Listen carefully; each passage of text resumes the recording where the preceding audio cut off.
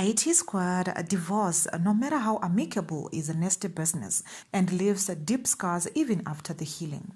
Just the thought of divorce left Idols SA producer and presenter Proverb attempting to end his life as his marriage died. When the rapper announced the release of his book that will reveal who he was as a public figure and the man behind that, he was not joking. In the tell-all book, he shared how he tried to commit suicide after his marriage ended. The marriage ended when his wife had an affair with the well-known businessman Edwin Sodi, who is currently facing legal trouble and corruption accusations.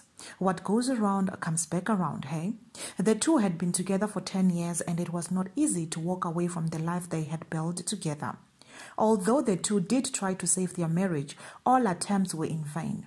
To Proverb, this made him a failure as he didn't want to see his wife and children start a new life without him. So he passed by 3 pharmacies, bought strong painkillers. He then went straight home, hugged his wife goodbye, locked himself in a patio and drank down all those pills with wine.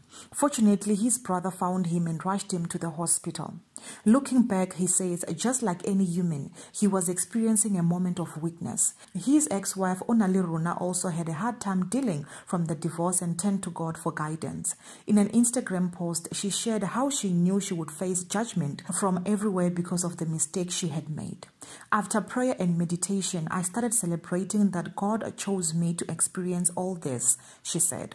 Self-empowerment, affirmation, and prayer have been what has kept her going. In an experience she likened to death, the mother of 2 says she can now face anything because of that experience and added that it is a loss that only God can restore. That's it for now, T-Squad. Do leave your comments down below. I love you.